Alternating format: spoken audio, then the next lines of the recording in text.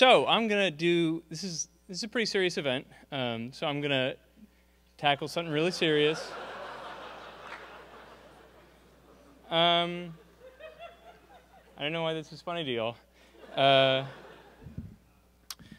So we have a problem with immigration these days. You know, not all immigrants are bad.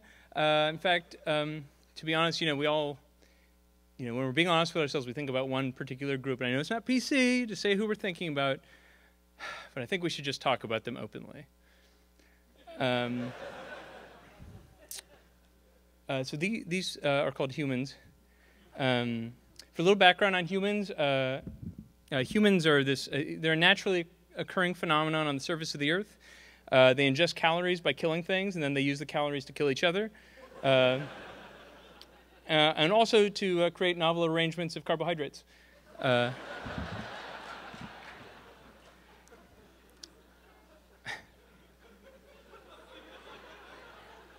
think that's actually, I think I mislabeled it. That's churro French toast. I'm sorry. In any case, so, serious. Humans, from further background, humans came into existence when there was a chimp, and the chimp had a mutated FOXP2 gene that made it never shut up, ever, not even for a second. And then they developed high levels of intelligence to manipulate each other socially, and then to kill large animals for steak. Now, this was all fine when they stayed in their region in East Africa, but about 200,000 years ago, they had the temerity to start spreading across the planet, ruining everything everywhere they went. And I have evidence of this. At least as far back as 35,000 BC, they were graffitiing caves all around the place. And while they were doing it, they left dirty sculptures. That's the Venus of Willendorf. I didn't want to show you the front. So we're all familiar with the stupid stuff humans do. For example, starting a few thousand years ago, they built a whole bunch of garbage like the pyramids. Then there's the Parthenon, and of course the ziggurat of Ur, yada, yada, yada. And what you want to note about these is they don't assimilate into their environment. They stand out, and they're not blending in with the local culture. And, you know, I welcome diversity, but it seems to me that if you move to a desert where desert creatures live, it's just basic courtesy that you don't go around building ziggurats. And anyway, so things have gotten pretty much worse over time. About 15,000 years ago, humans came to North America over the Bering Strait, which was temporarily made possible by some extreme weather conditions. That's Beringia. And they did this, I will note, with no legal basis. None whatsoever. In other words, they used climate change as an excuse to non-legally come to this place. Now, I'm not a bigot.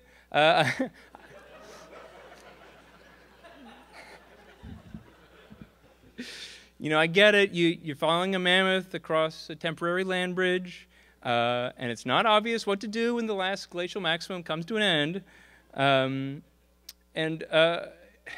I just don't see why the rest of us should pay for a mistake your great-great-great-great-great-great-great-great-great-great-grandfather made.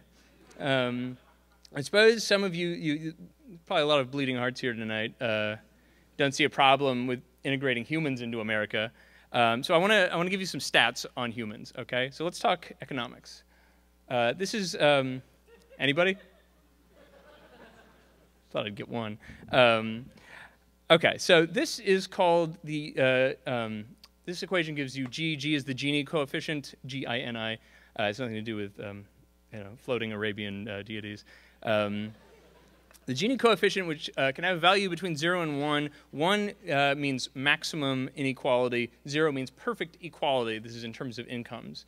And so that's the equation. Now, the x variables in the little absolute value bars there, those represent income differences between individuals. And the denominator has to do with population size. And the important thing to note is suppose we eliminate the individuals.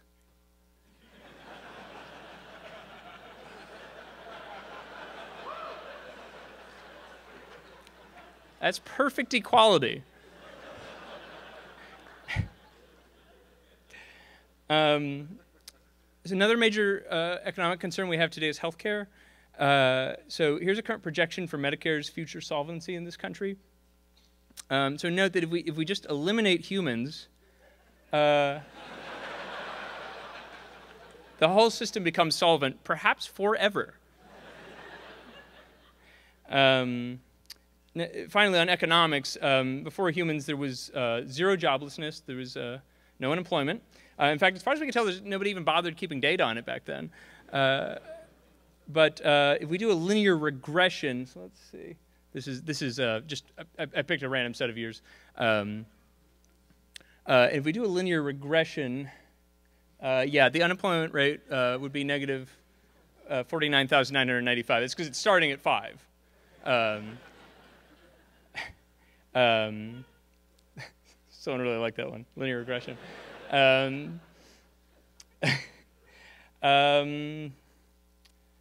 I'm sorry, I skipped it. Well, so we're going to talk about human sociology. As I mentioned, humans tend to not assimilate into the local environment. In fact, in the modern world, they cluster in what are called office buildings.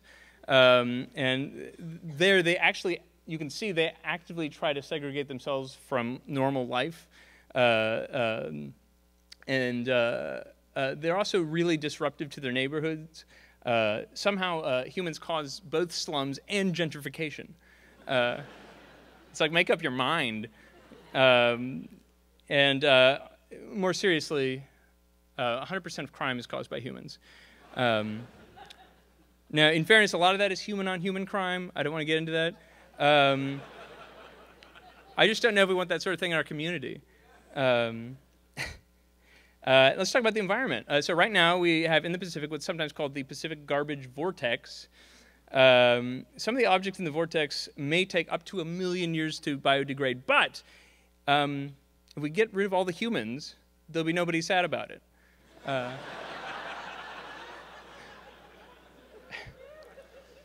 And then, of course, there's the mother of all environmental problems. There's climate change, specifically anthropogenic climate change. Now, this may shock you, but climate scientists currently believe that humans are responsible for 100% of anthropogenic climate change. So for these reasons, you know, when I see a human on the street, I always say the same thing. Well, I add a little, you know, just for accuracy, and then just for clarity, you know. So what are we going to do about this problem? We got to have a solution. So what do? That's easy. We build a wall. But there's a problem with building a wall. Specifically, there's a geometry problem, which is, so suppose you want to build a wall on an approximately 2D surface like the border between the US and Mexico. That's pretty easy, right? You just build the wall across.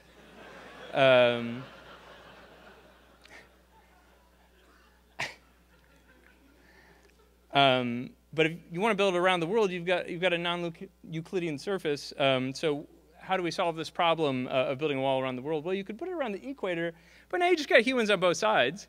So they're still there. So there's a nice geometry solution with this, which is we start with a pillar on the opposite side of the Earth from the Great Rift Valley, and then we just kind of expand it out, keep going. Gotcha.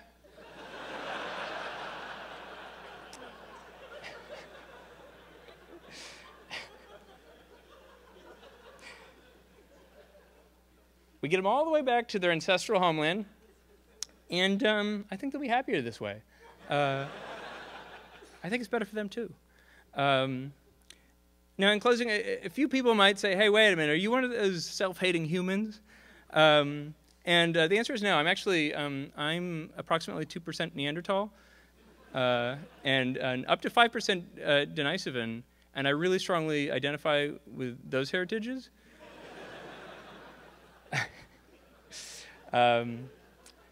So that's my solution. Thank you. And this was brought to you by the, what did I call it? The Committee for Laughing So We Don't Cry.